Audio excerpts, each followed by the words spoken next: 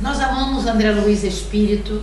Noi amiamo André Luiz Spirito. E toda a série que ele, com muito esforço, Tutte le serie che lui con molto sforzo ajudou a Chico Xavier a escrever. ha aiutato a Chico Xavier a scrivere.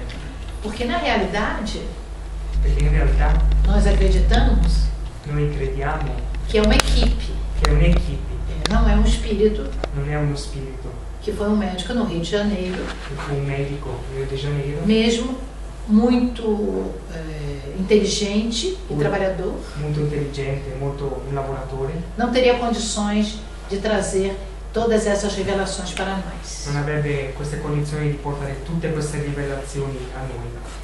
Com certeza, uma equipe muito grande que trabalha para a codificação.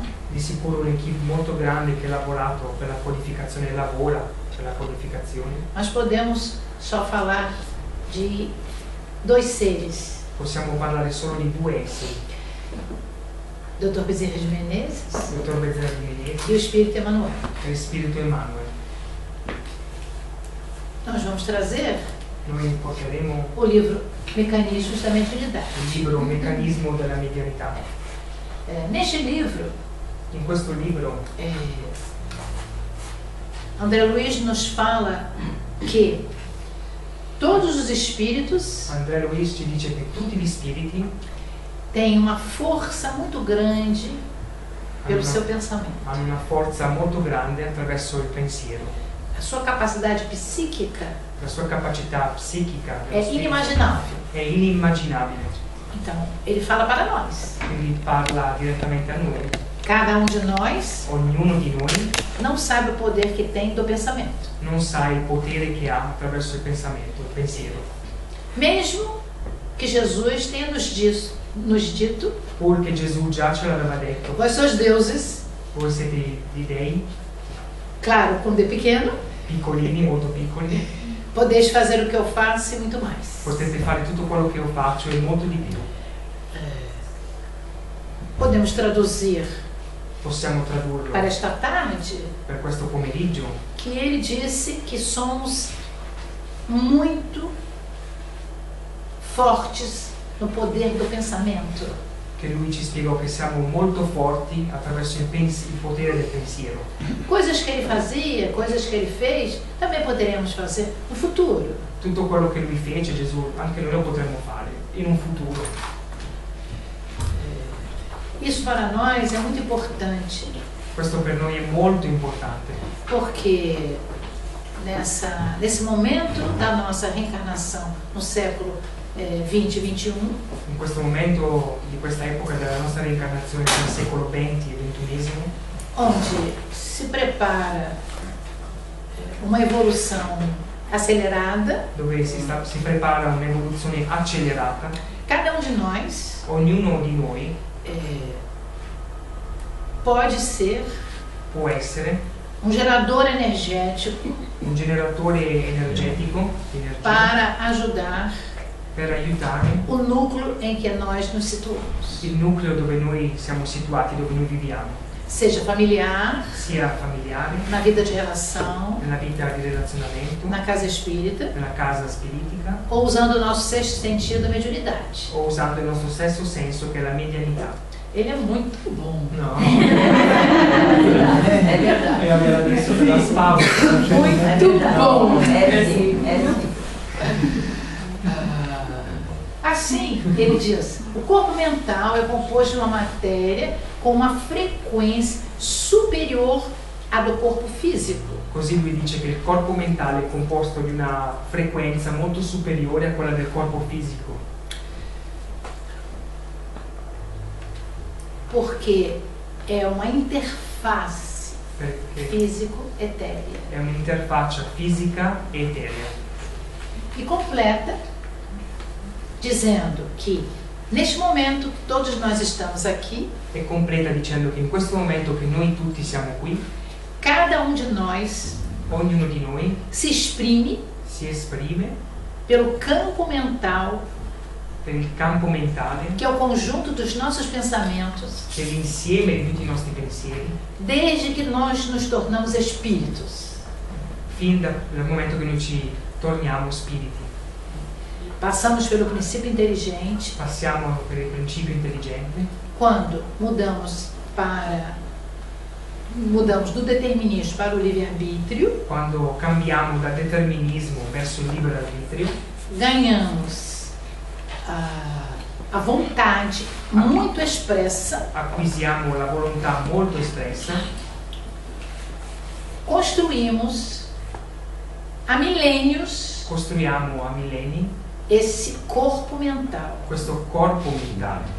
Que nos acompanhará para sempre. Che ci accompagnerà per sempre. Muitas vezes. Molte volte. Ficamos aborrecidos, zangados ou tristes. Rimaniamo tristi o disanimati, scoraggiati. Esse campo mental muda. Questo campo mentale cambia. Mas muda na superfície. Ma cambia solo in superficie. Porque a parte conquistada há milênios. Perché la parte conquistata da millenni é o nosso eu profundo. È il nostro io profondo. Assim, quando os espíritos nos veem, così quando gli spiriti vengono, ele nos vem no presente e no passado. Ci vedono nel presente e nel passato. Okay. Muitas vezes é um passado recente. Molte volte è un passato recente. Porque se fosse um passado muito antigo, perché se fosse un passato molto antico, nós estaríamos com muitos problemas. Noi staremmo qui con molti problemi. Porque sabemos, e agora usando a nossa Itália, usando la nostra Italia, desde muito antes do Cristo chegar prima à Terra, molto tempo che Cristo arrivasse sul pianeta Terra, com certeza reencarnamos nessas plagas. Con certezza siamo reincarnati in questi locais, nesses lugares, in questi luoghi. E fomos muito cruéis. E siamo stati molto crudeli. Mesmo eu visitando a Itália pela primeira vez. Pure io ho visitato l'Italia per la prima volta. Mas agora, ma adesso, tantas reencarnações passamos, tante reincarnazioni abbiamo passato, que com certeza estamos muito, muito, muito melhores. Che con certezza siamo molto, molto migliori. Siamo migliorati. Não só por causa dos bons espíritos. Non solo per gli spiriti, mas pelo nosso próprio esforço. Per il nostro proprio sforzo. Somos ajudados, siamo aiutati, mas o trabalho é individual e coletivo. Ma il lavoro è individuale e al tempo stesso collettivo. Allan Kardec nos diz que somos trinos. Dice che siamo trino. Espírito, perispírito e matéria. Spirito, perispirito e materia. Mas André Luiz, avançando um pouco na ciência, ma André Luiz, avanzando un po' nella scienza, ele nos diz que nós temos pelo menos 4 corpos. Lui ci dice che abbiamo perlomeno 4 corpi. Assim. Questi. Perispírito, duplo etérico e corpo físico. E corpo fisico. Aqui seria o espírito, representação. Quando apresentamos este desenho, esta figura, quando rappresentiamo questa figura, é uma figura plana, una figura piana, fissa, mas na realidade são energias. In realtà sono energie. Quando o gentil Senhor nos deu carona, quando il gentile Signore ci ha dato un passaggio, nos falou daquela montanha. Lui ci parlò di quella montagna. Que quando a nuvem chega no pico da montanha, quando la nube arriva sopra la montagna, in cima alla montagna, com certeza o tempo vai mudar. Di sicuro il tempo sta per cambiare. Quando nós olhamos aquela água condensada de gotículas, quando noi guardiamo quell'acqua condensata in gocciolini, não temos um limite de onde ela começa, de onde ela acaba. Non conosciamo, non sappiamo il limite da dove inizia e da dove finisce. E é assim que nós representamos. Os nossos corpos não têm limite. Che noi rappresentiamo, i nostri corpi non hanno limite. Só o físico. Solo il fisico. Porque é muito grosseiro. Perché è molto grosso. Então, a representação aqui seria o espírito irradiando em todas as direções. La rappresentazione qui deve essere lo spirito irradiando in tutte le direzioni, envolvido pelo seu perispírito, avvolto dal suo perispirito, que está conectado ao duplo etérico che sta connesso al doppio eterico e ao corpo físico, e al corpo fisico, pelos centros de força, per il centro di forza. e cada desses centros Ognuno di questi centri di forza tem uma ou mais glândulas ha una o più ghiandole que comanda os órgãos físicos e perispirituais que nós temos. che comandano gli organi fisici e perispirituali che ognuno di noi ha, tutti noi abbiamo. Quando estamos encarnados, como agora, Quando siamo incarnati come adesso, possuímos espírito, perispírito, duplo etérico e corpo físico. abbiamo spirito, perispirito, duplo eterico e corpo fisico. Quando desencarnamos, Quando disincarniamo, perdemos o duplo etérico e o corpo físico e o duplo etérico. perdiamo il corpo fisico e il duplo eterico. Ficamos com nós, espírito, e o nosso perispírito. Rimaniamo noi stessi come spirito e il nostro perispirito. Muitas reações que não conhecemos Molte reazioni che non conosciamo acontecem aqui no duplo etérico. accadono proprio nel duplo eterico, Como, por exemplo, na hora do passe. come per esempio nel momento della passi, della fluidoterapia.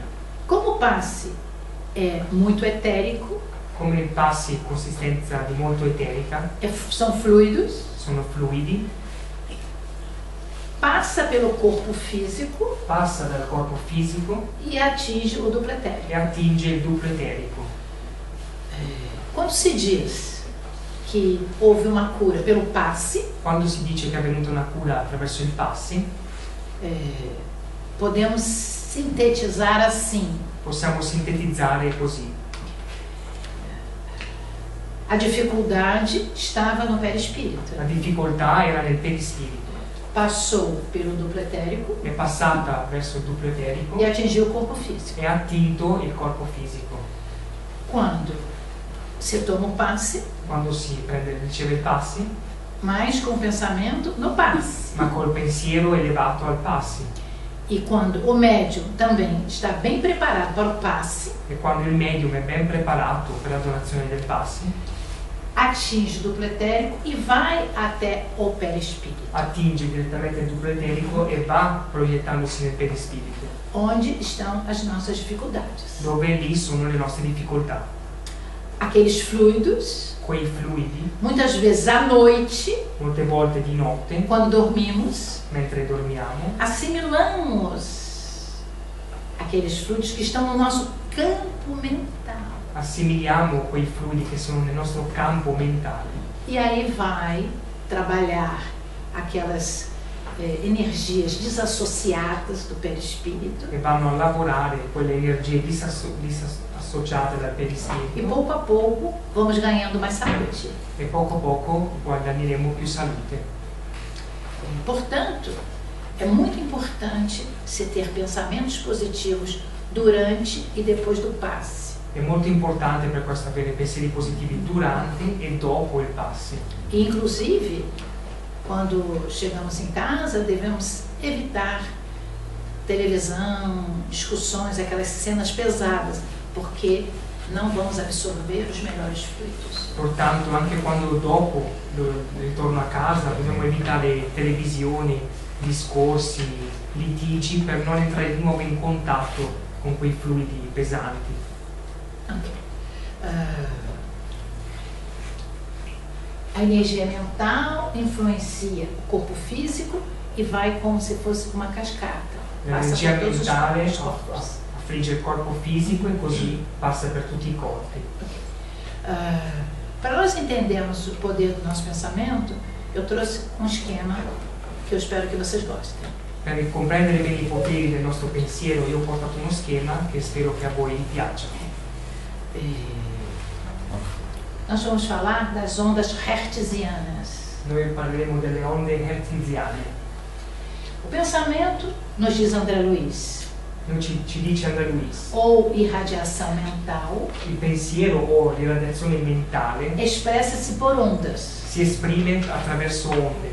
Posso falar isso muito em Lecco, Posso parlare questo molto in lecco? porque Quando vinha para cá, via uma lancha. Quando sono venuta di qua ho visto una barca.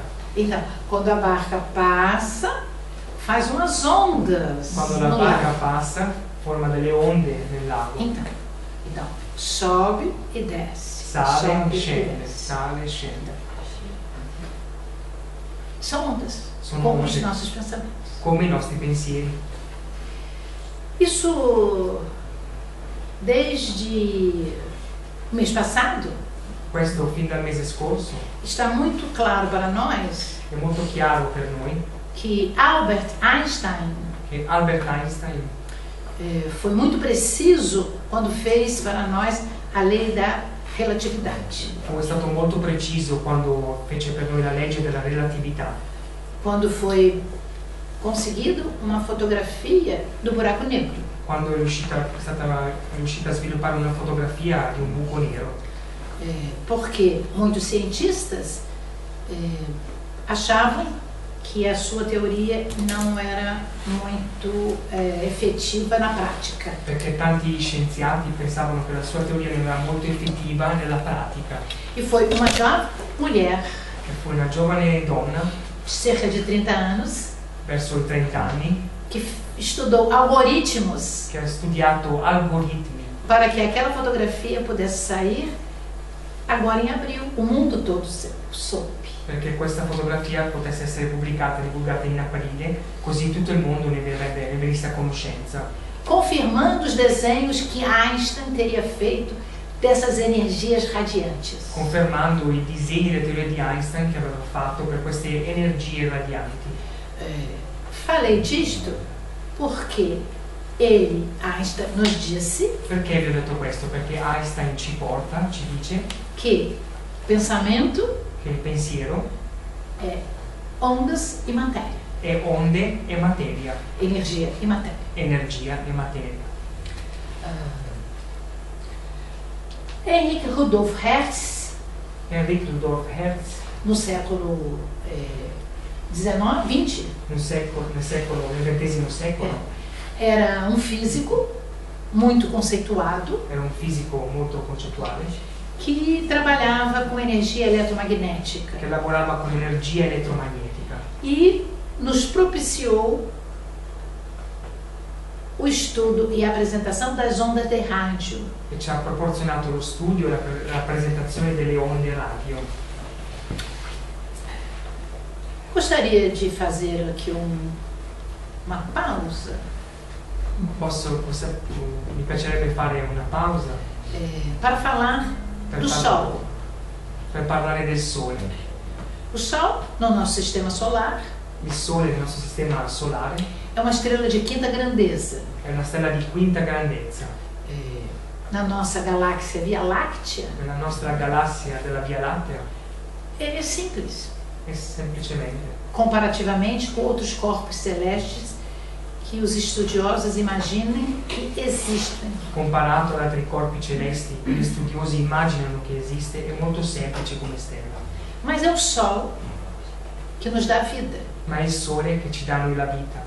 O espectro eletromagnético solar, Lo spettro elettromagnetico solare que as crianças hoje estudam no colégio, che i bambini oggi studiano a scuola, que existe uma faixa que é a luz visível que nós vemos, esiste una fascia della luce visibile che noi possiamo vedere, 10% do total. 10% rispetto al totale. Nós usamos protetor solar Usiamo protettore solare por causa da luz ultravioleta. per causa della luce ultravioletta. Os técnicos em fisioterapia I tecnici in fisioterapia usam a luz ultravioleta. usano la luce ultravioletta. A luz ultravioleta, dependendo de como ela está, é nociva.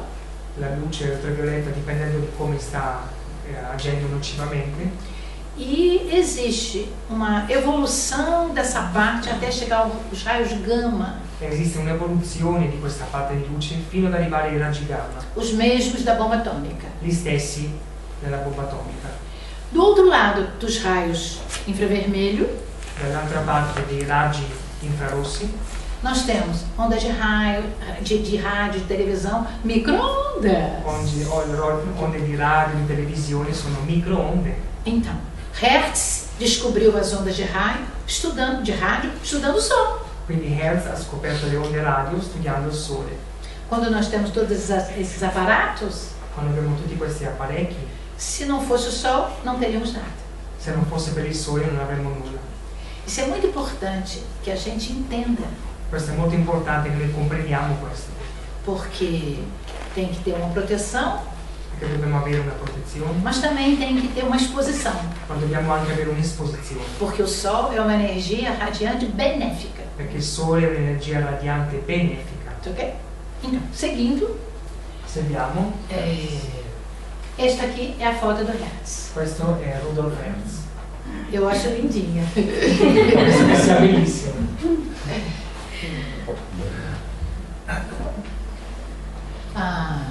Trazendo para a nossa fala, Portando al nostro discorso, André Luiz e Mecanismo da Mediunidade, André Luiz nel libro Meccanismo della Medianità, no item Matéria Mental, capítulo 4, nel capitolo Materia Mentale, capitolo 4, ele fala ondas e percepções. lui dice onde e percezioni. E ele divide as ondas em 4 tipos. Lui divide le onde in 4 tipi. Ondas longas, Onde lunghe, altas. alte. Ondas onde você estaciona e você mostra a sua individualidade. Onde dove noi stazioniamo e formiamo la nostra individualità. Como eu traduziria isto? Come possiamo tradurre questo? É o nosso pensamento quando acordamos de manhã, para ir ao trabalho, È il para nostro cuidar dos pensiero filhos. quando ci alziamo di mattina, andiamo al lavoro, curiamo dei figli. Porque eu tenho que estar ativo ou ativa para que o meu dia aconteça. E perché io devo stare attivo, perché il mio giorno succeda, si realizzi. O desenho é mais ou menos assim, onda longa. Disegno più o meno così, onde lunghe. A segunda classificação é onda média, Le seconda classificazione sono le onde medie, que é onda de aquisição e de experiência. onde di acquisizione e di esperienza. Aquisição de conhecimento. Fanno parte della conoscenza. É quando nós estamos aqui. E quando noi siamo qui. Nós já corremos, vocês já tomaram café, se beijaram, abraçaram, Già vi siete salutati, avete bevuto il caffè, a prece foi feita e la nos preghiera è stata acalmamos. fatta e ora siamo qui. Então, nós estamos nessa onda Siamo in média, quest'onda media, menorzinha do que a outra, para o piccolina, aprendizado. rispetto alle altre un po' più piccola per l'apprendistato. Na nossa casa também é assim. Nella nostra casa anche è così, No colégio também é assim. in scuola anche è così. Aquele aluno assim, Quell'alunno un po' agitato TDAH, não aprende. Ele tem que sacar aprende. para poder o cérebro decodificar a mensagem. deve calmarsi perché il cervello deve decodificare il messaggio. Seguindo, Seguiamo. ele nos fala de ondas curtas. Lui parla delle onde corte, Ondas em que você pode transformar o seu campo mental. onde con cui tu puoi trasformare il tuo campo mentale. As ondas estão mais próximas uma à outra. Le onde sono più vicine una all'altra. É quando nós estamos em prece constante E quando noi siamo in preghiera costante, e nós desdobramos no sono físico para lugares bons. e noi ci sdoppiamo nel momento del sonno verso luoghi buoni. Tive pesadelo, Ho avuto degli incubi, não estava lá. nei posti buoni. Eu estou brincando, mas estou falando muito sério. Sto scherzando, ma è una cosa molto seria. Né? E aqui, finalmente, ondas ultra curtas. E dopo andiamo verso le onde ultra corte, Assim. così, proprio una dietro l'altra. Acho que todos já fizeram o eletrocardiograma. Tutti avete provato Assim, l'elettrocardiogramma, né? É um registro muito rápido. è un registro molto rapido, Mas são ondas do estado angélico, sono onde di stati angelici que ainda não sabemos chegar. che ancora non sappiamo arrivarci. Então, André Luiz, talvez Dr. Bezerra, Joana de Angelis. André Luiz, Dr. Bezerra de Menezes, Joana de Angelis. Nós ficamos Aqui, aqui e às vezes aqui. Noi riusciamo di solito nelle lunghe medie e a volte nelle corte. Isso. Olha, é muito bom, gente. Io sono ripeto. É porque lá na França também fui traduzida pela Cláudia Beaumartin e ela foi muito boa, porque eu falava, ela acrescentava, eu batia palmas. Isso é beleza, isso é uma beleza. É porque a tradução tem que ser feita por alguém que entende espiritismo e não só que entende a língua. Parabéns. Obrigado. Oh! Então, aí eu tentei fazer uma relação com Hertz. Ho cercato di fare una relazione con Hertz.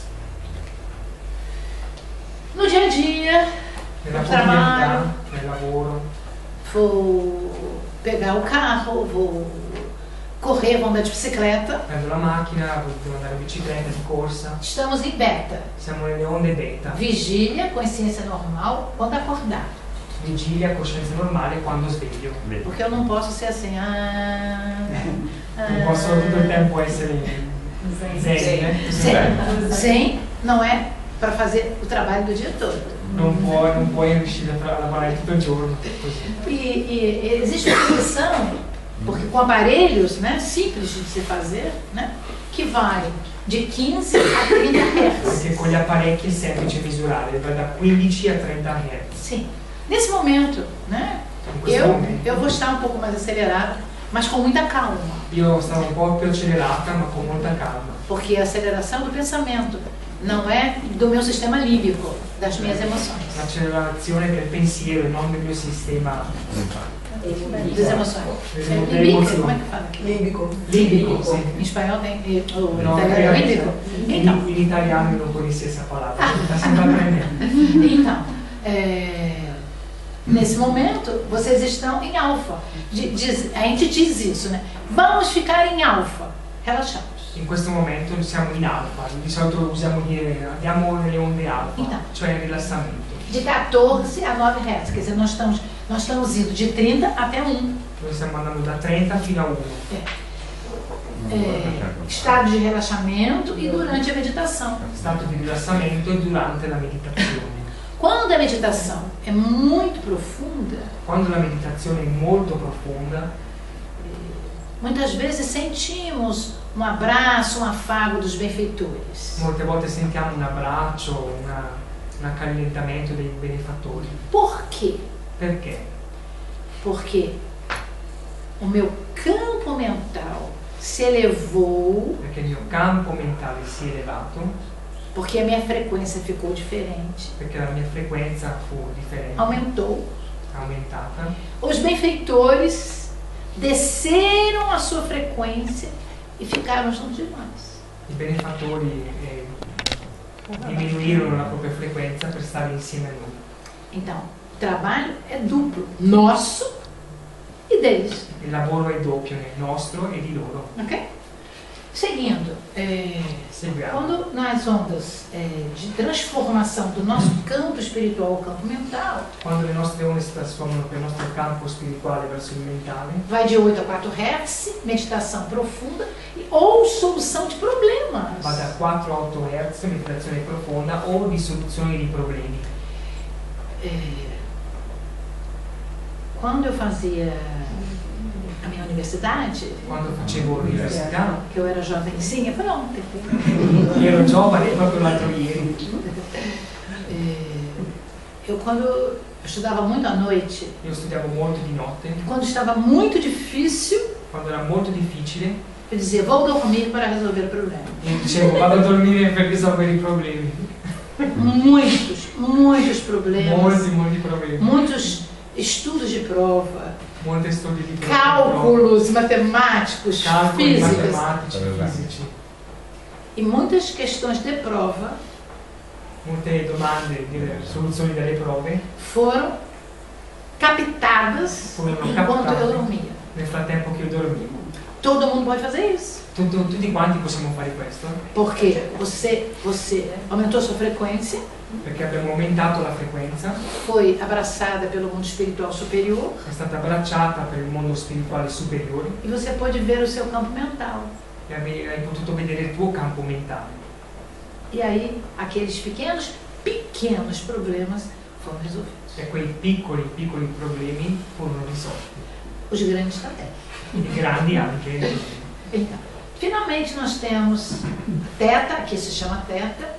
Queste si chiamano le teta, che nós temos a delta de 3 a 1. E abbiamo teta di 1 a 3. Sono sem sonhos. Sono senza sogni. Porque os benfeitores, os seres angélicos, Perché i benefattori, gli esseri angelici, eles não precisam sonhar. non hanno bisogno di sognare. Eles já têm a meta deles junto ao macrocosmos. Loro hanno già la propria meta insieme al macrocosmo. Um dia chegaremos lá. Un giorno ci arriveremo là. Isso é muito importante Questo è molto importante para nós entendermos per comprendere como devemos come dobbiamo modificar os nossos atos. modificare i nostri atti, Porque Allan Kardec nos disse perché Allan Kardec ci dice que a educação l'educazione é que vai nos levar è che ci à eleverà perfeição. alla perfezione. Se nós somos pessoas, vou dizer essa palavra que me veio agora, eu não sei se tem tradução, mulhentas, Se noi siamo persone, come posso tradurre questa? Incasinate. Incasinate, agitate. não, é mais que agitada. Ma Incasinate. Como é que chama? Incasinate. Incasinata? Sim. Oh, a sua mãe sabe tudo aqui. Obrigado. Ao chegarmos à Casa Espírita, com o estudo da doutrina, haverá necessidade de nos acalmarmos. Arrivando alla casa spiritica attraverso lo studio della dottrina abbiamo la necessità di calmarci. Acontece com todos nós. Succede con tutti noi.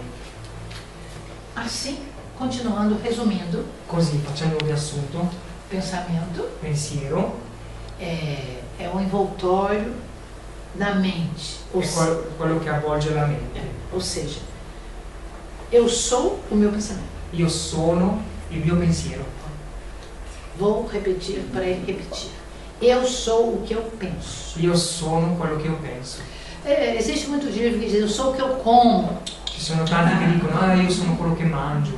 Eu sou o que eu penso. Io sono quello che io penso. Mas eu não posso pensar bem um dia e os outros 7 dias da semana mal. Io non posso pensare bene un giorno e gli altri 6 male, né? Porque eu tenho que ter um campo mental com frequência boa. Io ho bisogno di avere un campo mentale con frequenze buone. Porque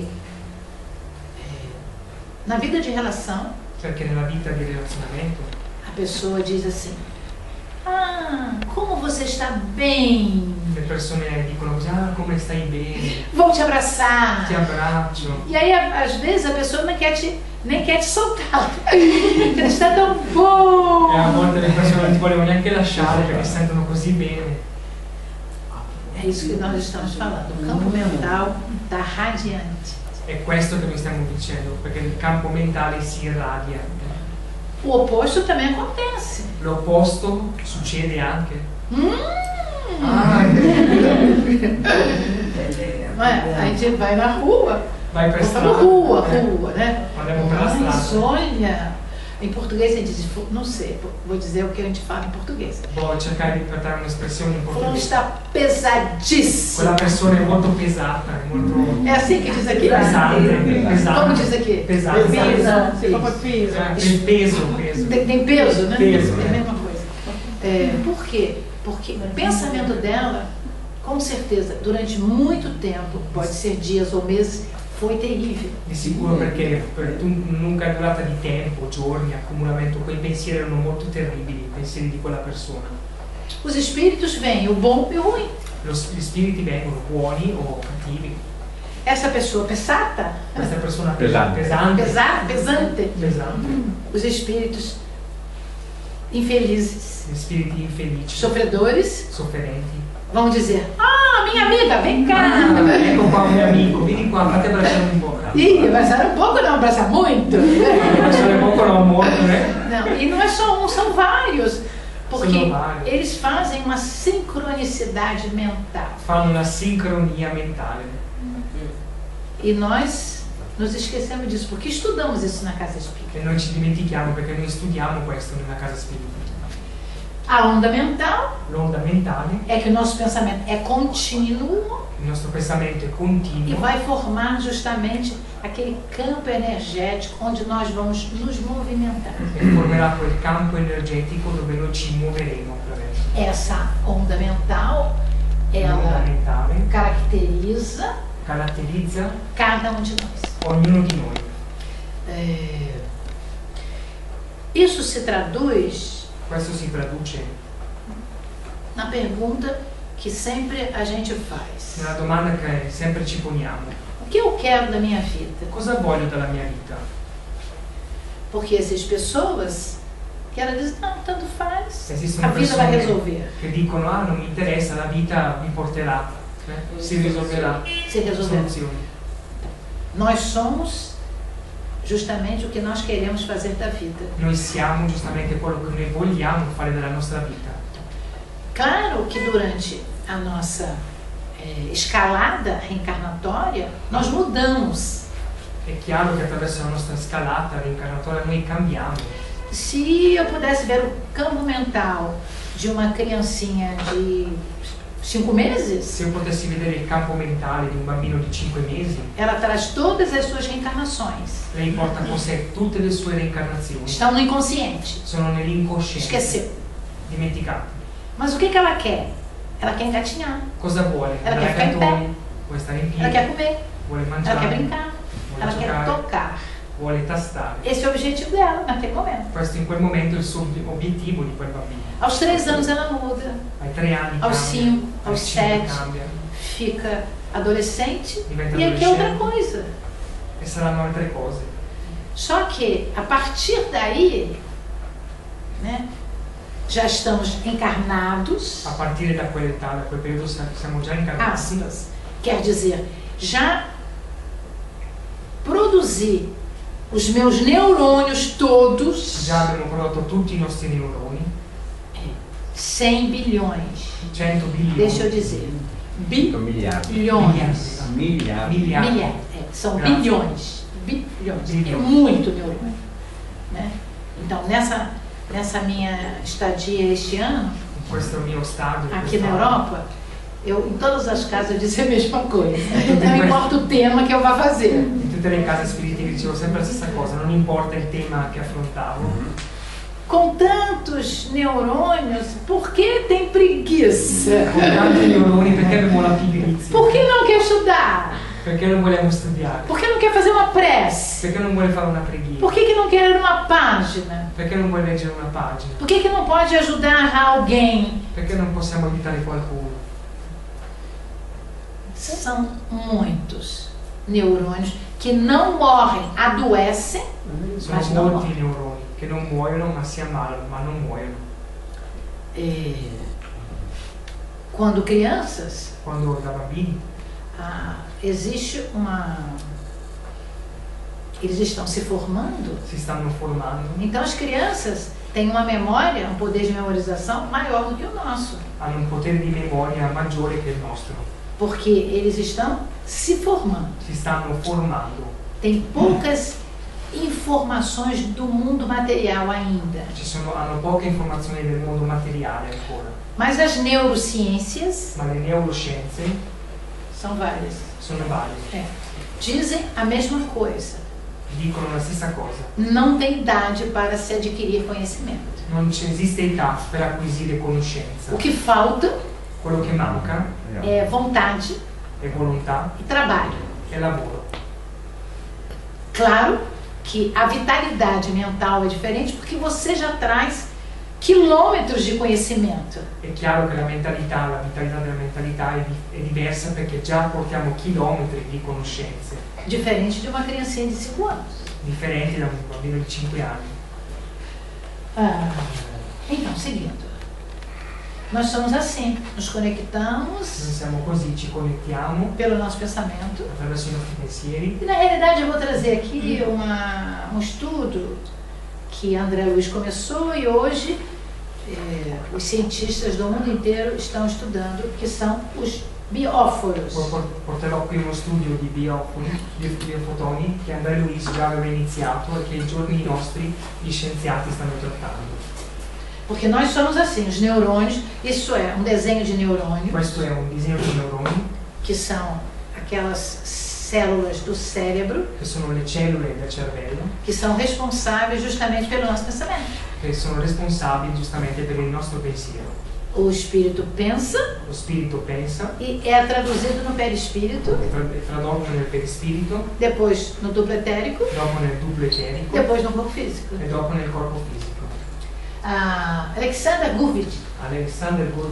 Ele foi grande biologista que em 1920, nel 1920, trabalhando com cebola, com le cipolle, ele viu que na divisão celular da cebola, na divisione cellulare delle cipolle, emitia luz. Emetteva luce. E ele fez vários trabalhos desse tipo. Foi dos pioneiros. Lui fu uno dei pionieri. No dizer que todos os corpos vivos emitem luz. Nel dire che tutti i corpi vivi emettono luce. Depois, bem mais depois, né, agora, Pope, ben né? più avanti nel tempo, Fritz Albert Pope ganhou até prêmio dos maiores, que é do Max Planck. Por quê? Guadagnato prêmio do Max Planck. Porque ele, estudando as células, studiando le cellule, magnetismo celular, ele viu que o corpo humano emite, se comunica por luz, e ele é luz. Lui vide che il corpo umano comunica e emette del fatto di luce, ed è luce. Os desenhos que hoje nós temos na internet sobre o cérebro, in internet che abbiamo sul tudo luz, é isso. Sono tutte luci. É tudo luz. Quando nós lemos André Luiz, quando leggiamo André Luiz, e que ele relata, o benfeitor chegou che lui dice il benefattore e emitiu luz emetteva do luce, seu plexo solar e da sua mente, está falando disto. Lui dice che emetteva luce dal suo plesso solare, dalla sua mente, parla proprio di questo. Porque ele só tem pensamento positivo. Lui solo ha pensieri positivi, il benefattore. Então a luz deles é maior do que a nossa. Quindi la loro luce è maggiore che la nostra. Porque um dia nós estamos muito bem, outro dia reclamando, un giorno non reclamiamo, outro dia com preguiça, mas isso é no Brasil. Questo è solo in Brasile. Mas com tantos bilhões de neurônios, não é, meus tanti miliardi di neuroni. Não tem porquê não usá-los. Porque fomos nós que os fizemos. Perché siamo noi che não foi Deus que fez, não. Deus nos criou. Deus ci ha creati. O planeta foi nos ofertado por Jesus. Il pianeta ci è stato offerto da Gesù. Tudo que temos no planeta, Jesus é que nos propiciou. Tutto quello che abbiamo nel pianeta è Gesù che ce l'ha proporzionato. Mas o esforço de produzir, de evoluir, de formar uma evolução do cérebro é nosso. Lo sforzo di formare un'evoluzione del cervello è nostra. Seguindo. Seguiamo avanti. Os biofótons. I biofotoni são justamente luzes que partem do nosso corpo. Sono luci che partono dal nostro corpo. Como assim, ó, né? E agora nós sabemos que eles, dentro do nosso DNA, ora sappiamo che dentro, all'interno del nostro intracelular, intracellulare, é que essa luz se faz. E questa luce si fa. É o nosso código genético luminoso. È il nostro codice genetico luminoso. Existem, eu estou estudando bastante essa parte, existem muitos estudos, mas muitos estudos sobre isso agora. Io sto studiando su questo argomento, ma esistono molti studi sopra questo argomento in questo momento. E eles nem são espíritas. E loro che studiano questi argomenti non sono spiritisti. É pura ciência. È pura scienza. Quando um organismo fica doente, quando un organismo è malato, esse campo mental, esses bióforos, emitem uma luz que não é boa. Emettono una luce che non è buona. Certo? Então, assim, aqui, vamos supor que aqui seja o DNA, aqui seja a luz. Supponiamo che lì sia il DNA e lì ci sia la luce. Qual seria a teoria dos biofótons de André Luiz? Qual sarebbe la teoria dei biofotoni di André Luiz? Nós trouxemos a teoria hoje, mas a teoria André Luiz nos explicou com outro nome, como biofótons. Noi abbiamo portato questa teoria ai giorni d'oggi, ma André Luiz ce l'ha spiegata con la teoria dei biofotoni. Bohr é dos grandes cientistas da Universidade de Yale. Un grande scienziato dell'Università di Yale, medicina di Yale. Ele fabricou voltímetros. Ha fabbricato, desculpa, non conheço. Voltímetros. Voltímetro.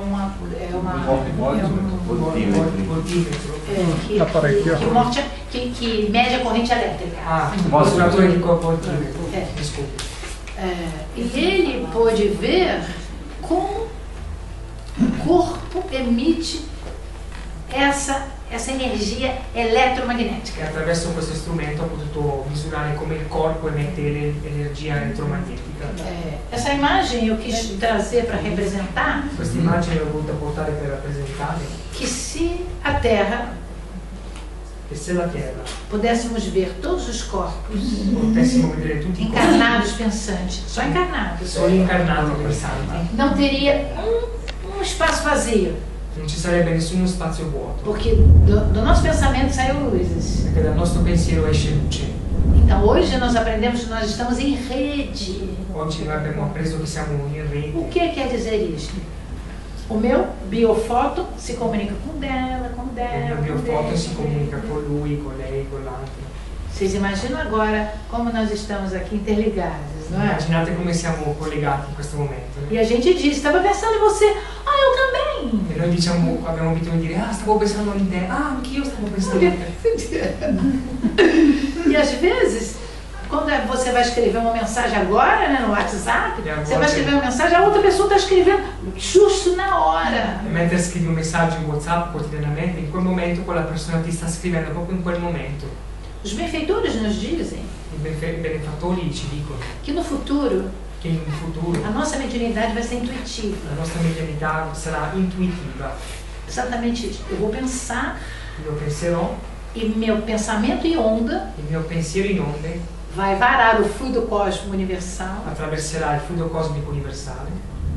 E a outra pessoa vai captar com a pureza do meu pensamento. E l'altra persona capterà con la purezza del mio pensiero. Então, não sei se vocês viram um filme chamado Avatar. Não sei se voi avete visto il film chiamato Avatar. Aquilo é um princípio, né? É um princípio, né? Porque voltando para o passe. Tornando verso a fluidoterapia, verso il passe. Exatamente isso. O passista quer doar o seu fluido para beneficiar o corpo físico ou corpo espiritual do receptor do passe. Il passista donerà il fluido per beneficiare il ricevente del passe. E o receptor do passe, il ricevitore del passe, buscará aquelas ondas. Assorbirà, grazie, quelle onde. Isso acontece muito no culto do Evangelho do Lar. Questo succede molto nel culto del Evangelho. Fundamental que a gente saiba disto. È fondamentale che sappiamo questo. Para não acharmos que não devamos fazer mesmo quando estamos sozinhos. Per non pensare che non dobbiamo farlo pur quando siamo da soli. Mas eu também queria aqui que você traduzisse assim com muito cuidado. Cercherò di tradurre con molta accuratezza. Que é pelo menos uma vez. Perlomeno una volta. Isso. Per una volta. Pelo menos uma vez. Almeno per una volta. Isso. Isso não quer dizer que eu posso fazer 2 vezes, 3 vezes ou até todos os dias pequenos cultinhos. Questo non vuol dire che non posso farlo almeno 1, 2, 3 volte al giorno, piccoli culti. Que seria o ideal. Um dia pleno e os outros dias pequeno. Sarebbe ideale un giorno pieno e gli altri giorni piccole dosi. Porque como é que nós vamos chegar na frequência ultra curta dos benfeitores? Come noi possiamo arrivare alla frequenza ultra corta dei benefattori? Esse seria um dos caminhos.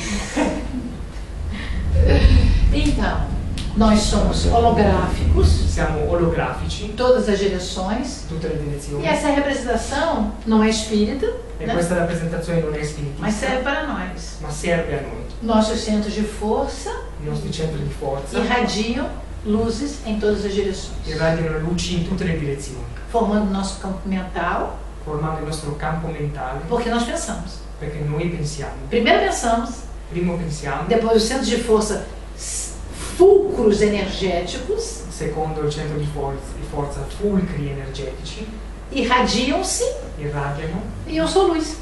e non solo luce. Você é luz. Mas Tu sei luce, Jorge. Giorgio, Olá. tu Regina. 3 iluminados. illuminato. Assim. Assim somos nós. Così siamo noi. Quando aprendemos que o perispírito vê por todo o perispírito, é isso que nós estamos falando. Quando impareremo che il perispirito vede per tutto il perispirito, è così che noi parliamo. Diciamo. Vê pelo pé. Não vê pelo pé? Non vedi É porque você capta a energia. perché capti l'energia. Certo? Você capta a energia. Nós ainda Noi precisamos olhar. ancora abbiamo bisogno di vedere. Mas muitas pessoas sentem com a mão. Molte persone sentono con la mano, As pessoas pressentem. presentimenti. As pessoas têm Le sensações persone hanno sensazioni que são humanas, che sono umane, que vêm dos instintos dos animais, as sensações. che vengono dagli istinti animali, queste sensazioni. Quando o animal passa, né, e ele pressente um perigo, Quando l'animale passa e ha un presentimento di un pericolo, ele foge. lui scappa. Ok? É assim nós vamos usar a obra Evolução em Dois Mundos. E così noi useremo l'opera di evoluzione in due mondi, tra i due mondi. A André Luiz nos fala que Andrea Luiz ci dice che o citoplasma il citoplasma das células animais delle cellule animali, vivas, né, mais vivas do animal, vive degli animali, tem os bióforos, que ele chamou de unidades psicossomáticas. hanno i biofori che si chiamano di unità psicosomatiche. Está aqui no livro Evolução em Dois E quindi Mundos. l'evoluzione dei due mondi. E eu trouxe um esquema de uma célula animal, do homem, Qui vamos c'è dizer assim, uno schema di una cellula animale, diciamo di un uomo, que a gente estuda no colégio. che studiamo tutti a scuola. Aqui é o núcleo da célula Il nucleo è il centro della e cellula, aqui é o que envolve, a gente chama de citoplasma. il citoplasma è quello che avvolge la cellula. Todos esses desenhos Tutti questi disegni representam organelas, rappresentano organelli, que são pseudo-órgãos. che sono pseudo-organi. Cada uma dessas organelas, Ognuno di questi organicelli, como se fosse o nosso corpo. come se fosse il nostro corpo. Uma pela reprodução, outra pela respiração, outra pelo movimento. Uno per il respiro, l'altro per il Cada movimento. deles tem uma função. Ognuno di questi organicelli ha una funzione. Mas eu vou trazer aqui uma organela que eu amo de paixão. Io porterò qui un organello che io amo con tutta me stessa, di passione, Que é a mitocôndria. è la mitocondria. A mitocôndria La mitocondria é uma organela. É chuva? Isso. Falei? A mitocôndria é uma organela que ela. Depois você traduz. Se eu queria fazer um negocinho para a gente pensar junto. dico una Nós cosa vamos per fazer um pensare. lanchinho, não vamos? No. Então, tá. Eu vou falar antes do lanchinho, desculpa. A mitocôndria é uma organela que transforma tudo que eu como em CO2, água e energia.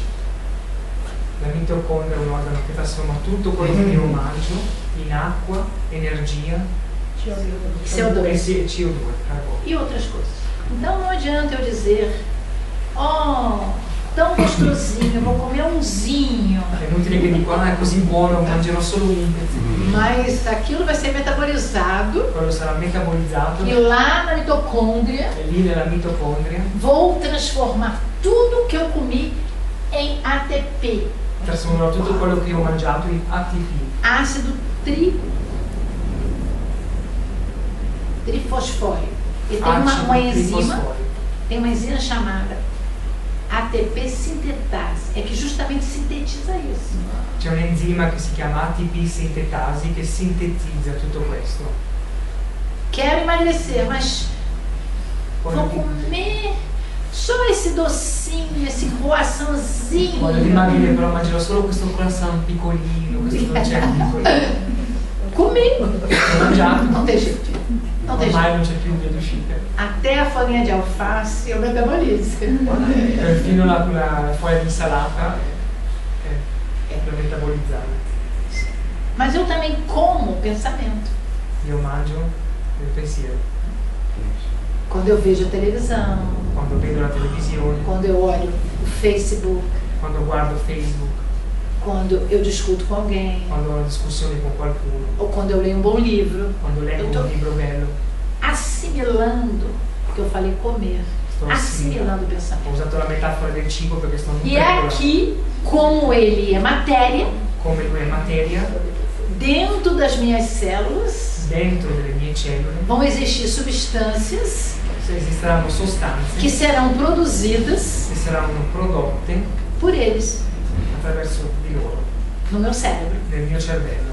Então, quando nós dissemos, olha, pensamentos positivos e saúde, é isso aí. Quando diciamo che il pensamento positivo e salute è proprio questo. Exatamente isso. Esattamente questo. Então, nós vamos passar agora para a glândula pineal. Olha como é que é bonitinho. Como é que pronuncia isso aqui? Pineale, la ghiandola pineale. Pineal. E os neurotransmissores, né? Neurotrasmettitori. Durante a manifestação mediúnica. Durante la comunicazione mediante. Não vou falar tudo da glândula pineal, não vou falar tudo da comunicação mediúnica e dos neurotransmissores. Tutto quello della ghiandola pineale, neanche tutto per quanto riguarda le comunicazioni. Vou fazer uma síntese. Faremo una sintesi.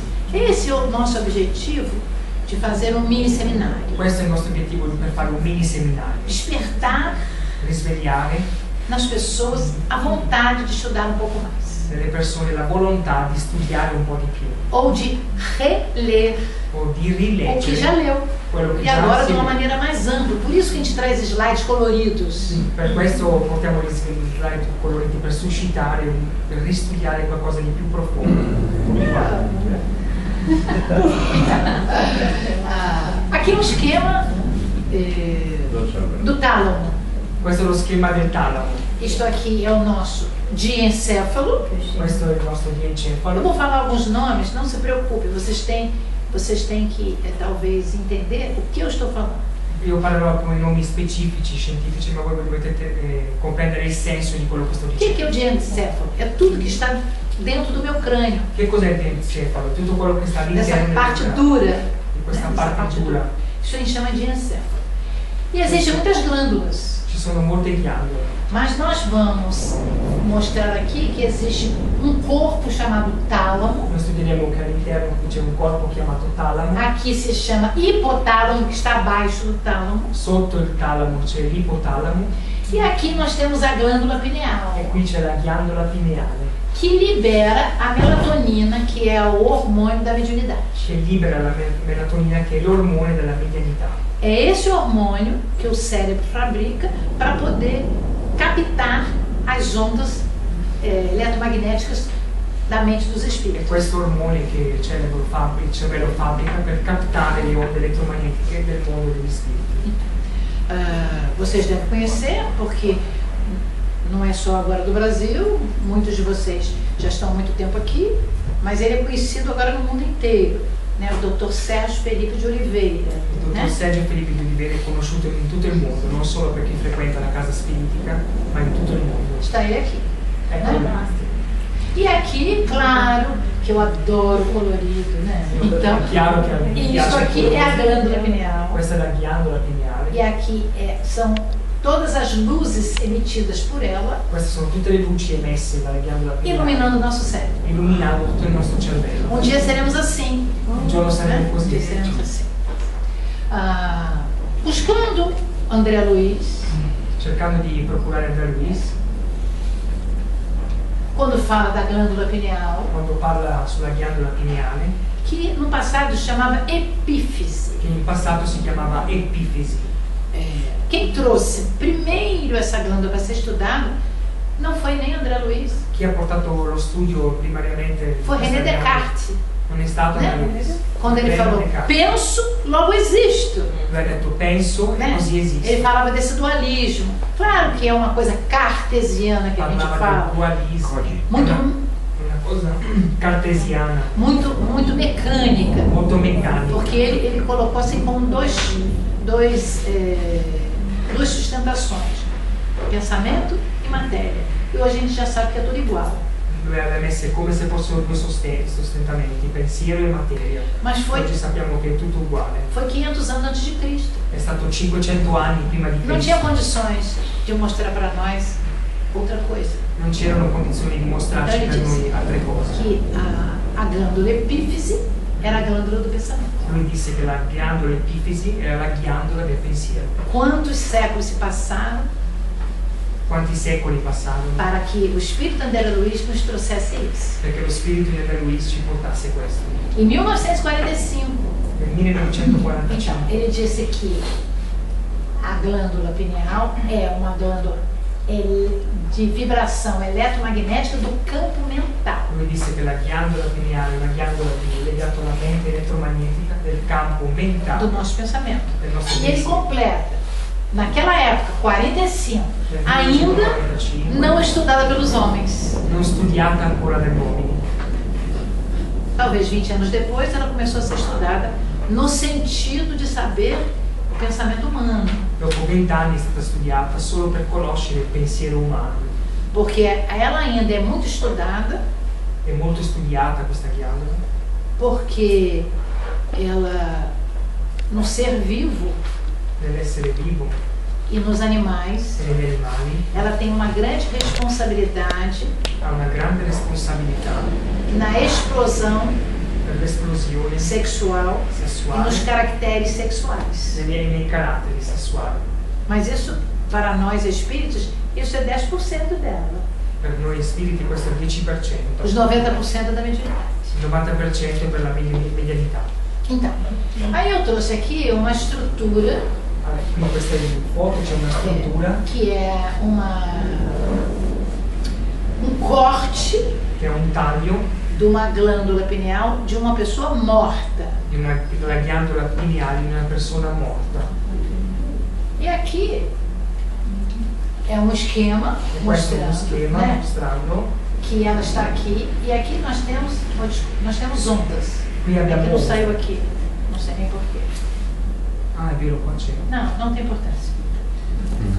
E eu, agora eu ando com esse saquinho aqui na minha mão. Porto questo sacchettino nella mia mano. Porque a glândula pineal tem o nome de pineal que vem de pinos. La ghiandola pineale è un nome pineale che viene da pino. Vem de pinos. E fazendo um seminário, né, num lugar muito bonito. Facendo un seminario in un luogo molto No bello. Brasil também tem, vários lugares tem. A glândula pineal chama pinos porque ela é assim. Ela é assim. Isso Si chiama pino perché è così, è fatta così.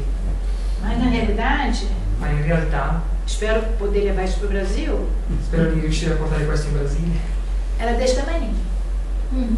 è così, Assim. è di questa forma. Não é tão pontudinha assim, mas eu tenho várias. Non è così Está guardado na mala. Io ho altre nella mia Espero que eles valigia. não achem que isso aqui é alguma arma que eu esteja Questo spero che non sia una, penso non sia una Então, ela não tem muito biquinho aqui, mas ela é assim. È così, É cheia de incrustações. piena Assim. di incrostazioni. Isso foi a coisa melhor que eu encontrei. Questa è la cosa più bella, migliore che Todo mundo saiu catando, não foi, Lu? E tutti quanti Todo mundo sono saiu catando para eu achar Tirando uma presas. coisa do tamanho que eu gostaria de ter. della stessa misura per rappresentare la ghiandola pineale. Então, aí peguei da internet, mas fiz umas mudanças. Né? Abbiamo preso da internet, ma ho fatto un po' di cambiamenti. A nossa mediunidade, como é que ela se expressa? Come né? si esprime la nostra medianità? Nós temos o Sérgio Rio de Oliveira, foi o primeiro que trouxe para nós. Sergio Pode falar. Felipe Felipe de de Oliveira. Oliveira, obrigado. Foi o primeiro que È trouxe stato para il nós. primo che ci ha portato a noi. Que aqui, não sei se vocês estão vendo, tem como se fossem umas bolinhas Come se fossero delle palline. que ele chamou de pinealócitos. Lui li ha chiamati pinealociti. Que lá, por isso que vem pinealócitos, são as bolsinhas do pinos. Sono le sacchette del pino. É como se fosse um saquinho Come se mesmo. fosse un sacchetto. E que dentro dos pinealócitos Dentro dei pinealociti existiam cristais ci sono dei cristalli de apatita. di apatite. Que cristais são esses? Che cristalli sono questi? São cristais que têm o metal flúor, Sono cristalli che hanno il metal fluoro, que nós temos em vários lugares do Brasil, do mundo. che noi abbiamo in vari luoghi del Brasile e del mondo. Por isso que nós temos a glândula pineal. Perché per questo che noi abbiamo nella Porque ghiandola pineale. é da formação, eu acho, que de vários mundos, de várias casas do Pai.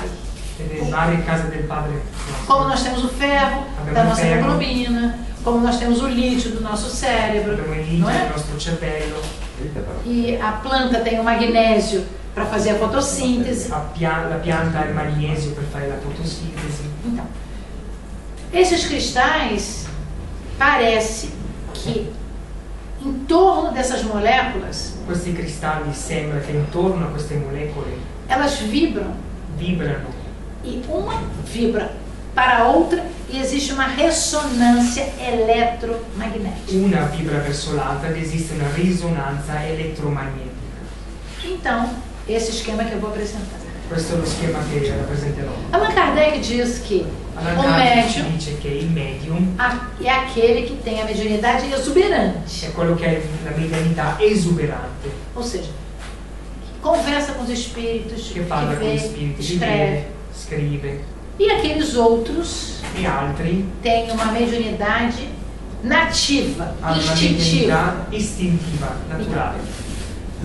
Eu gostaria de traduzir dizendo: todos somos médiums, Io vorrei tradurre dicendo che tutti siamo medium, porque todos nós viemos do mundo espiritual. perché tutti noi veniamo dal mondo spirituale, Sentimos, sentiamo, não é? É que nem eu estou aqui, vou voltar para o Brasil no dia 22, e che come io só no dia 22, gente. sono qui, torno al Brasile solo il giorno 22, É, mas eu lembro da minha ma io casa, ricordo della mia mas casa, vou voltar para a minha casa. tornerò per la mia A não ser casa, que eu tenha um problema mental muito grande, eu não vou esquecer. a non ser che avrò un problema molto grande mentale, io dimenticherò. Como nós vamos esquecer da nossa casa? Come possiamo dimenticarci della nostra casa? Como é que eu não vou perceber esse mundo de onde eu vim? Come non posso percepire questo mondo da dove io vengo? Todos nós percebemos, Tutti noi lo percepiamo, porque o próprio codificador perché il proprio codificatore nos falou que você, ci ha detto che no sono, nel momento del sonno você relaxa, ti rilassi, você dorme para isso. dormi per Mas a questo motivo. segunda coisa, você vai viajar Come secondo motivo viaggerete para poder encontrar per poter incontrare pessoas, coisas. persone, cose. Então, aqueles que têm uma mediunidade mais simples fazem isso durante o sono. Tutti quelli che hanno una medianità più semplice fanno questo durante il sonno, Porque tem poucos cristais de apatita. perché hanno pochi cristalli di apatita. Aqueles médios mais exuberantes, psicógrafos e psicofônicos, I medium più esuberanti, psicografi, psicofonici, devem ter muitos cristais. hanno molti cristalli.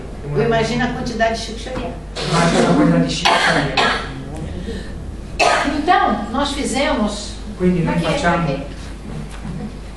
Nós fizemos tirei da internet um esquemazinho. abbiamo preso Mediunidade uno schema da leve internet, mediunità leggera e mediunidade e ostensiva, medianità ostensiva, baseadas basata, no que se chama biomineralização. in quello che si dice biomineralizzazione. Quando um cristal vibra e o outro capta, e o outro capta. Está em rede. Quando né? un cristallo vibra l'altro capta, sono tutti in rete.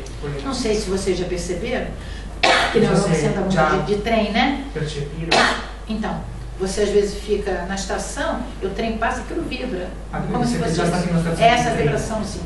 Il treno passa e vibra, è questa sensazione. Então, aqui, mediunidade leve, menor biomineralização. Nella medianità leve, leggera, minore biomineralizzazione. Mediunidade ostensiva, como nos diz Allan Kardec, Medianità ostensiva, come ci dice Allan Kardec, maior biomineralização. maggiore biomineralizzazione. Olha aqui quantos cristalzinhos tem aqui. Tá vendo a representação? Guardate la E aqui um representazione. pouquinho? Sopra, piccoli poco, sotto un po' di più. Então, assim, aqui seria uma anteninha dessa aqui. Questa è una antena piccolina, Capta fogo! capta poco. E aqui uma maior captação magnética. Questa è una maggiore. Eu digo que é 10 cai. Questa è di scarico a seconda. Então, O outro não adianta ele querer ter.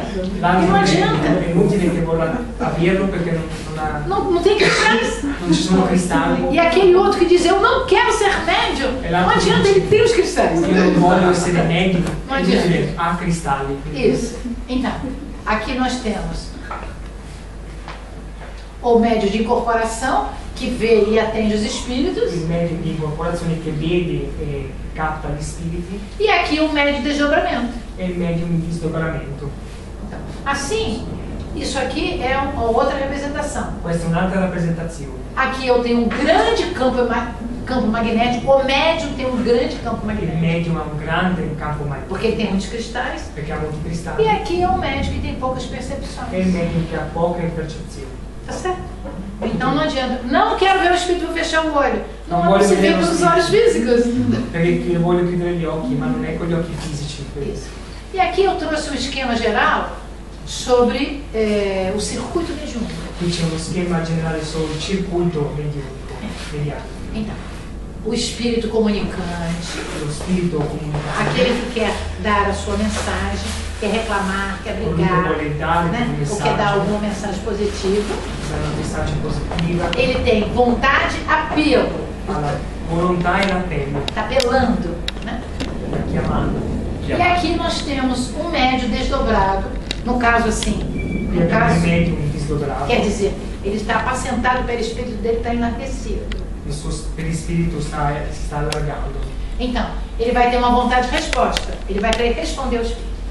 C'era una volontà e una risposta, doveva rispondere allo spirito. Isso aqui não foi eu que fiz, mas uma das coisas mais lindas, e ser preciso, e ser muito explicativo esse esquema. Questo schema è molto, Mas não é meu, digo molto que não chiaro, non è, senão non eu è estou suo, non è suo, me autopromovendo, non si né? sta autopromuovendo. Então, esse espírito comunicante, ele é um emissor de corrente mental pelo seu pensamento. Questo spirito comunicante è un emissore della sua volontà attraverso il pensiero. Que existe uma sintonia entre ele e o médium. Esiste una sintonia tra lo spirito comunicante e il medium. Então, ele vai junto ao centro coronário do médium, Insieme al centro coronario del medium mandar suas vibrações. manderà le sue vibrazioni. No corpo físico do médium, Nel corpo o fisico del médium, medium, por exemplo, psicofônico, né? Que a gente diz que é de incorporação, como diz Allan Kardec, na glândula epífise ou pineal, nella ghiandola epifisi o pineale, vai transformar essa corrente mental trasformerà questa corrente mentale em corrente nervosa in corrente nervosa. no corpo físico. No Então, corpo físico. o médium chora, ele tem dor, ele sente exatamente o que o espírito está sentindo. Il medium piange, ha dolori e lui sente il medium esattamente quello che sta sentendo lo spirito, sta provando. Em muitas áreas do diencéfalo.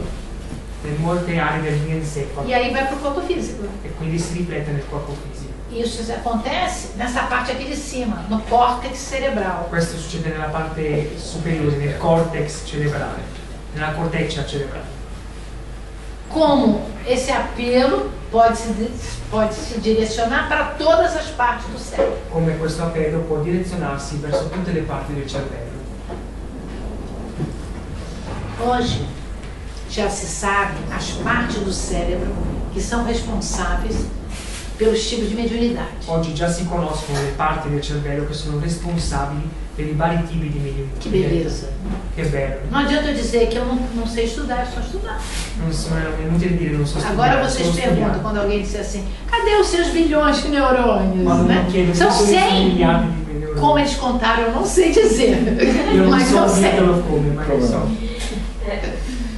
Então, e aqui nós temos as divisões do cérebro, Abbiamo le divisioni del cervello, lobo temporal lobo aqui, temporale, lobo frontal lobo aqui, frontale, lobo parietal aqui, lobo parietale, qui, occipital aqui atrás. occipitale, Lobo frontal, na frente, lobo é frontale. responsável pela mediunidade de psicofonia e psicografia. È responsabile per la mediunità di psicofonia e psicografia. Então, é normal ser psicofônico e psicográfico, È normale essere porque são no mesmo psicofonico lugar. e psicografico perché sono nello stesso opposto. No parietal, aqui dos lados, Nel parietale, as sensações. le sensazioni. Às vezes, o psicofônico tem menos sensações do que o outro. Quem diz que é médium sensitivo. A volte il medium psicofonico ha più sensazioni del medium che dice di essere sensitivo. Lobo occipital, tá aqui. Lobo Fica na parte occipital, aqui de trás. qua dietro. É aquele médium que visualiza os espíritos com muita facilidade. È il medium che visualizza gli spiriti con molta Tem uma facilità. visão maior do que outro tipo. Ha una visione maggiore degli altri tipi. E aqui são os médios auditivos E qui i medium Aqui. auditivi, do temporal. nella parte temporale. Então, vocês que trabalham, que estudam mediunidade, que trabalham na reunião mediúnica, Voi che lavorate isso é nella importante que a gente riunione, saiba, porque quando o espírito chega, o médium está pronto para sentir as sensações do espírito e sabe que isso vai passar, ele não pode ter medo, ele tem que agradecer a oportunidade dele usar a sua capacidade pensante mediúnica. è importante per il gruppo che studia e frequenta e partecipa alle riunioni medianiche conoscere questo schema e sapere per quando lo spirito si approssima, capire l'opportunità grandiosa di far operare lo spirito di comunicare attraverso le varie sensazioni che saprà catalogare. Ok, então, essa é a mediunidade que nós temos. É aqui que nós podemos fazer um intervalo? E qua che possiamo fare Pode ir l'intervallo? um pouquinho? Então tá. Andiamo Então, all'intervallo. Eu criei um novo slide, coloquei até intervalo.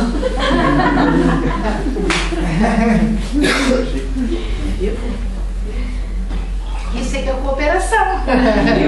Não, quero isso que ela colocou, eu disse, cadê? Eu não estou achando, né? Mas é mais na frente. Un po' più avanti. Seria o momento de fazer a pausa? Não, ó, são eles sei que vão dizer. Eu queria voltar aqui e mostrar aqui uma coisa aqui.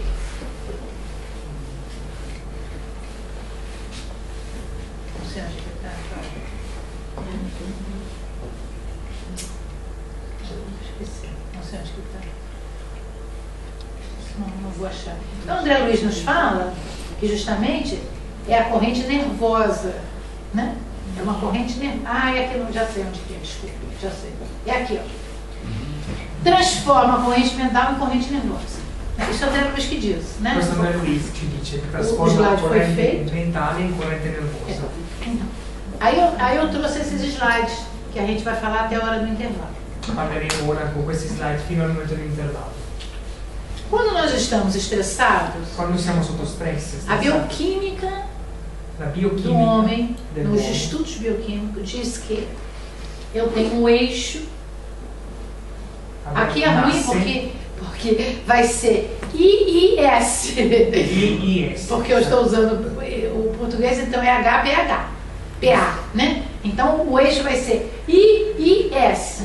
Questa Né? è la O eixo IIS. vai mudar. Eu não Porque tinha percebido que era abreviação. Ótimo. né? Então, Ah, perché la sigla é por causa da sigla, é por causa da sigla. l'abbreviazione Né? delle- Mas veja, então, aqui eu estou dessa maneira, né? Aqui é minha coluna vertebral, Questa è la colonna vertebrale, aqui são meus lobos i frontais, lobi frontali, e aqui eu tenho o hipotálamo e a hipófise. l'ipotalamo e l'ipofisi. Quando alguma coisa eu vejo que entra na minha visão, Quando qualcosa entra nel mio campo um visivo, desastre, por exemplo, un Desastre. Un disastro, desculpa. quando vem o trem e eu quero correr para não perder, Quando arriva il treno che voglio correre, como voglio fizemos prendere, muito, eu disse, eu vou dar esse exemplo, porque esse exemplo voglio dare questo foi esempio. perfeito para nós na nossa viagem aqui. Questo esempio è stato perfetto. Não foi só aqui não, foi na França também, né? Foi Non è stato solo qua in Francia. na Áustria também, Na né? Suíça. Na Suíça. Corremos muito na estação do trem. Abbiamo corso Muito. molto nella stazione dei treni.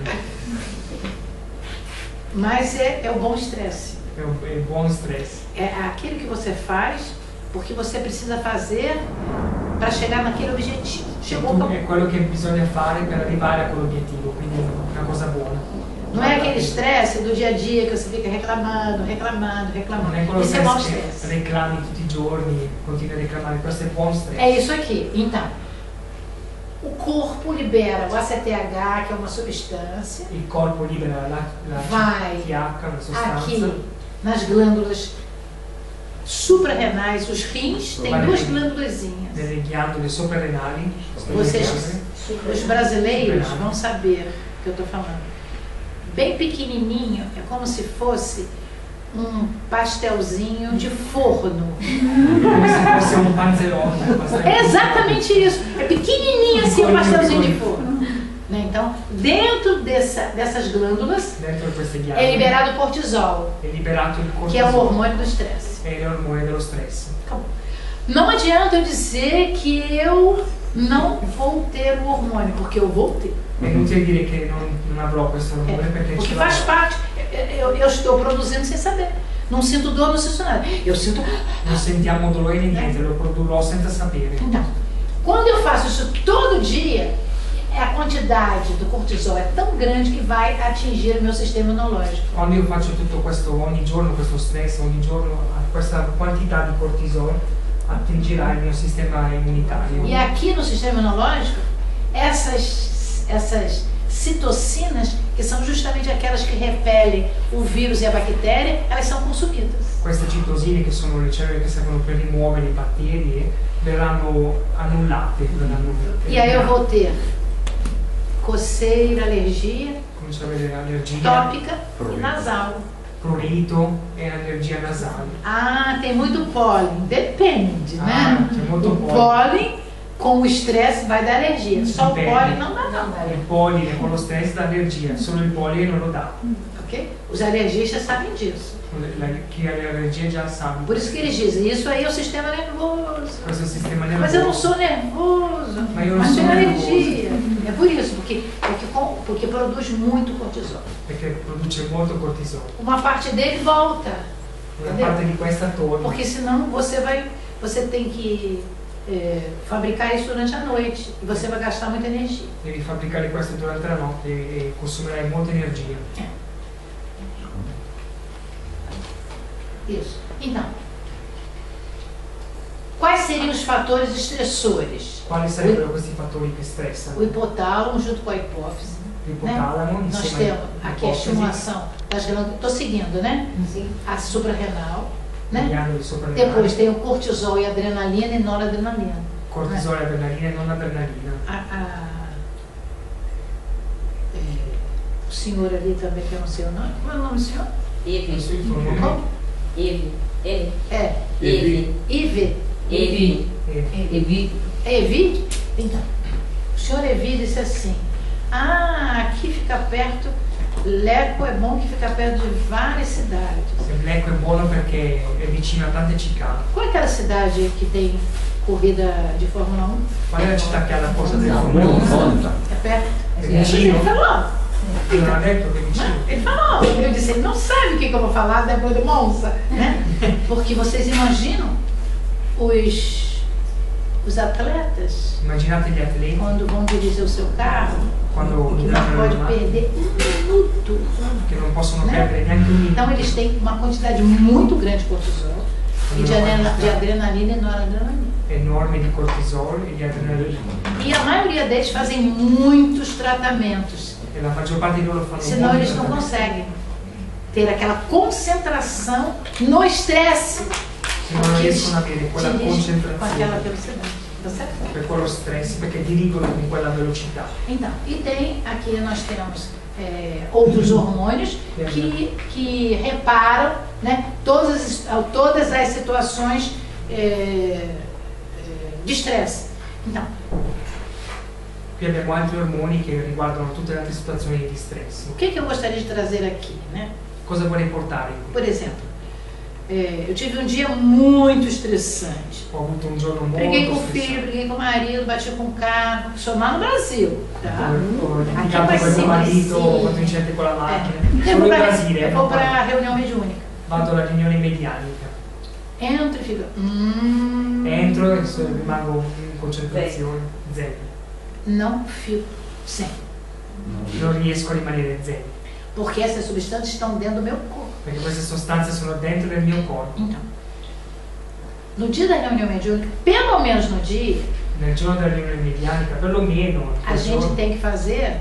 Não podemos ficar em beta, tem que ficar em alfa. non dobbiamo rimanere in beta, dobbiamo stare in Então, a alfa. nossa vida tem que ser um pouco melhor. La nostra vita Mesmo que tenhamos trabalho, è un po' meglio, mas não aborrecimento. pur anche se Não abbiamo stress. lavoro, non stress. Porque como é que eu vou chegar à reunião mediúnica e vou ser uma dialogadora. Que chama dialogadora? Come arriverò alle mie Vou dialogar como? e fare il dialogatore. Os benfeitores mandam a mensagem, mas eu não capto, porque eu estou com um nível de estresse muito grande. I benefattori mandano un messaggio, ma io non lo capto perché sono con un livello di stress molto grande. Se eu sou médium psicofônica, do mesmo jeito, como é que eu vou ajudar os espíritos estressados se eu estou estressada? Vai ver que eles vão dizer, coitada da Carmen, nem vou chegar nela. Ela já está estressadinha. Come posso aiutare gli spiriti benefattori? Non capterò, non riuscirò ad aiutare. Loro stessi avranno pena di me. Vocês entendem que é fundamental para a mediunidade que a gente possa, pelo menos naquele dia, ter um momento de calma, fazer uma leitura edificante, 10 minutos de repouso mental. É repouso da mente, não é repouso do corpo. In quel giorno della medianità avere un momento, anche 10 minuti, o durante la giornata di una lettura edificante o di riposo mentale. Num resumo, para a gente poder entender. Un riassunto per comprendere meglio. O hipotálamo, que é aquela glândula, ativa o sistema nervoso simpático, que libera il sistema nervoso simpatico, noradrenalina. Noradrenalina. Aquele círculo que a gente viu, que vai até o ACTH, quel circolo che va fino a HTC, libera 30 hormônios praticamente. Libera 30 ormoni praticamente. Então, eu tenho um lado que é adrenalina, outro lado que é noradrenalina. Un lato che è l'adrenalina e l'altro lato che è noradrenalina. E entra na minha corrente sanguínea. Entra nella mia corrente sanguigna.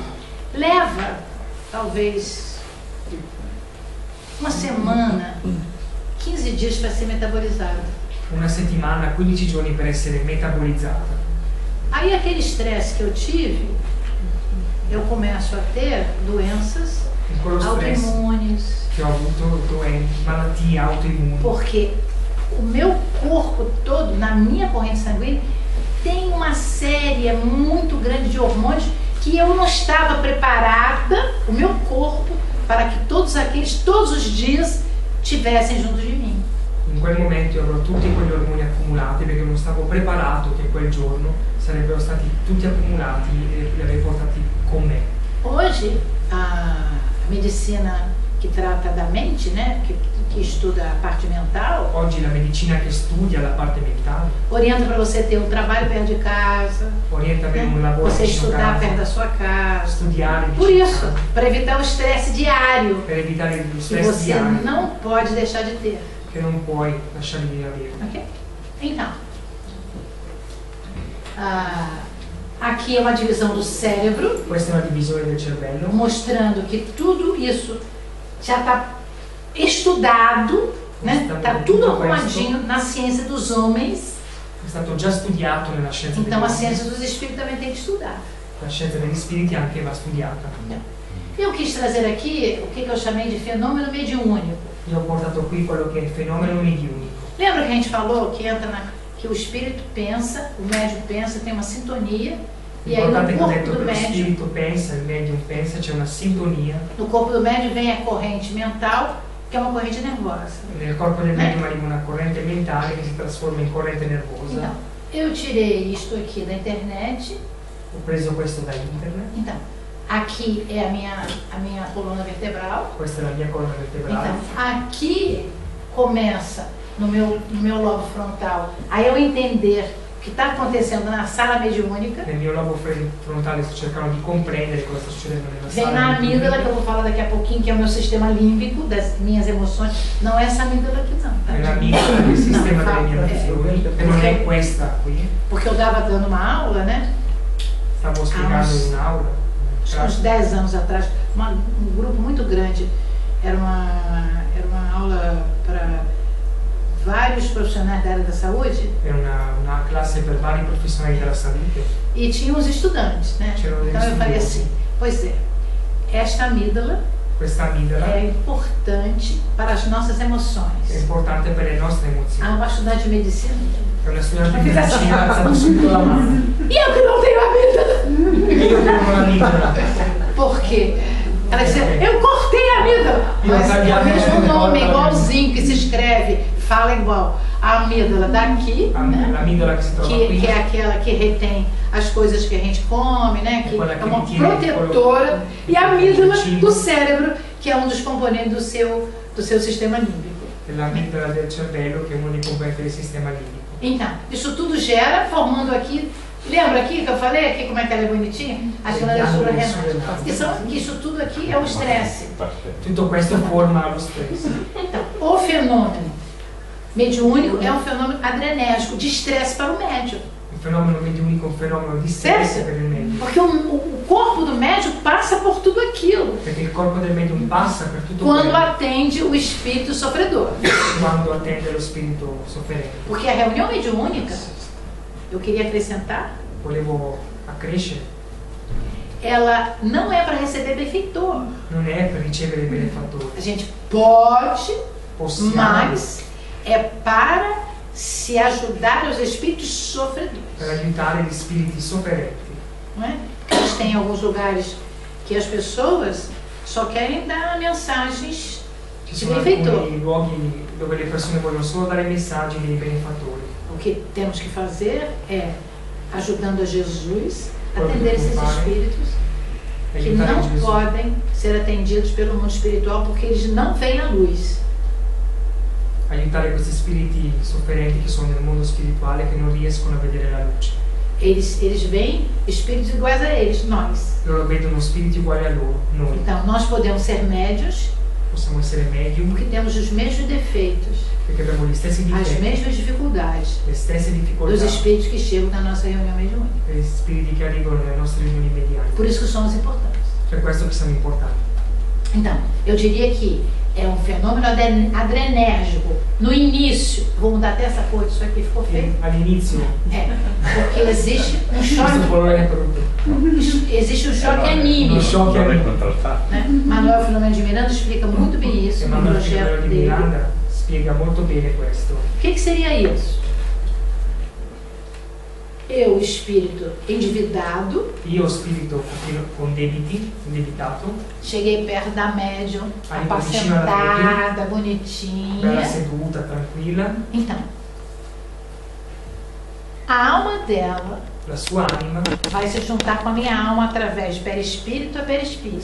si unirà attraverso perispirito Por e isso que ele perispirito. chama choque de almas. Per quello si chiama shock di anima. Então, por que é choque? Perché è Porque shock? ela está tranquila e eu estou, o espírito, estou todo estressado. È tranquilla e io spirito sono stressato. Esse choque é importante Questo shock è porque ela já importante se preparou para a reunião mediúnica perché lei già si è preparata per la riunione medianica e ela vai fazer com que aquele espírito, antes de falar, e lei farà sì che quello spirito prima di parlare ele já fica apacentado pelos fluidos bons que ela emite. già si tranquillizza per i fluidi buoni che lei sta emettendo. Se ela não está preparada, não tem o choque anímico, Se lei non è preparata non c'è lo só shock tem a animico, conversação.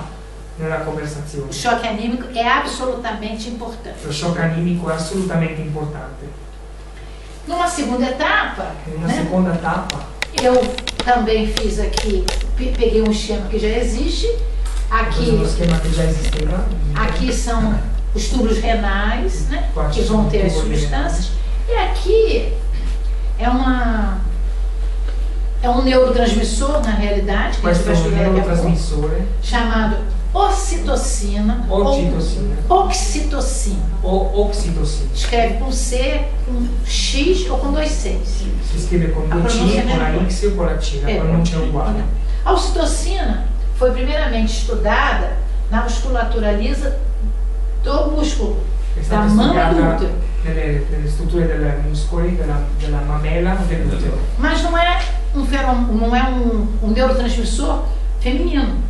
Non è un neurotrasmissore femminile. Os estudos mostraram que os homens também têm, as mulheres que não têm filhos também têm. Studi hanno dimostrato che anche gli uomini ce li hanno e anche le donne che non hanno figli ce li hanno. Quando? Quando? Quando junto a outra pessoa ou junto a um animal, Quando insieme a un'altra persona o insieme a un animale, a pessoa emite vibrações de carinho e de amor. le persone emettono vibrazioni di affetto e di amore. Então é importante quando a gente chega na casa espírita que a gente se abraça, È se importante beija, dell'abbraccio, dell'arrivare nella casa spiritica, porque nós fabricamos baciarsi, ocitocina, emettiamo ossitocina, que é o mesmo neurotransmissor che è lo stesso neurotrasmettitore que é produzido che è prodotto quando o espírito quando lo spirito que estava muito rebelde, che stava molto ribelle, ele é atendido pelo transe mediúnico è accolto dal transmedium e ele percebe que não precisa mais ficar sofrendo. e percepisce che non c'è più bisogno di soffrire. Ele aceita o diálogo Accetta il dialogo e segue viagem. e segue il viaggio. Então nós dizemos que aí é a etapa finalizadora da reunião. È la tappa finale che finalizza la riunione. Pela fabricação da ocitocina, Per la fabbricazione della que occitocina, é a caridade que a gente che è faz. la carità che Pelo facciamo amor. per l'amore. Como é que nós vamos resumir isto? Come possiamo riassumere tutto questo? A Joana de Anjos Espírito, a mentora espiritual do Divaldo Pereira Franco, Giovanna De Angelis, mentore spirituale di Divaldo Franco, ela nos diz que a mediunidade é a caridade mais difícil, dice che la medianità è la carità più difficile, mas era mais bela, ma è la più porque bella, você faz isso. perché facciamo Você questo. permite que aquele espírito que estava séculos no sofrimento, Tu permetti che quello spirito che stava soffrendo da secoli ele saia da materialidade esca dalla materialità e comece a entender que o caminho dele é a vida espiritual. che comincia a intendere che il cammino suo è della vita spirituale. Então nós podemos, de uma maneira bem simples, In modo molto semplice possiamo dizer: existe reunião mediúnica esiste riunione mediunica com o objetivo principal con l'obiettivo principale de retirar o espírito sofredor di togliere lo spirito sofferente do mundo material, dal mondo materiale porque ele acha que ele está vivendo. Ele che acha que ele quer o dinheiro. che sta vivendo, Ele acha que ele quer perseguir, che si vuole perseguitare para que ele possa seguir o seu mundo, que é o espiritual. perché possa lui seguire il suo mondo che è il mondo spirituale. Esse é o verdadeiro objetivo da reunião mediúnica. Questo è il vero. Os outros, Quali sarebbero gli altri né? motivi? Primeiro, que o médium pudesse aprender com os espíritos. Primo, che il medium possa apprendere con gli spiriti.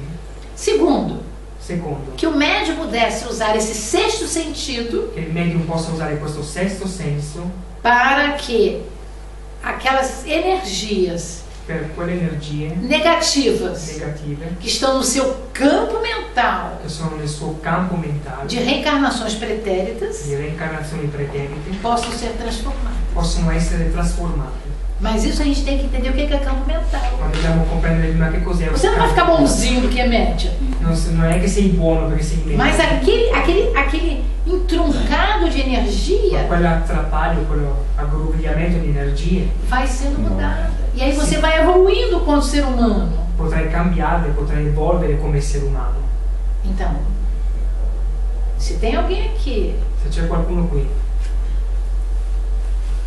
encarnado, incarnato, porque tem um monte de desencarnado ci aqui. sono molti disincarnati qui. Se tem alguém aqui encarnado C'è qualcuno que qui não quer ser médium Que não vuole ou ser não médium. gosta de ser médium, o non gli piace essere medium, com isso tudo aqui, con tutto questo ele che tem que tu dici, entender que ele está evoluindo pelo amor. deve capire che sta essendo opportunità di evolvere per l'amore. Ele não precisa passar pelos mesmos problemas que os espíritos estão passando. Non ha bisogno di passare per lo stesso problema di cui gli spiriti disincarnati stanno passando. E além disso, E oltre ciò ele está purificando a sua reencarnação futura, sta purificando la sua reincarnazione futura, porque ele está colocando flores no seu caminho. sta mettendo fiori nel suo cammino. De onde tinha trevas, ele está colocando luz. Dove c'era ombra e tenebre, lui sta mettendo luce.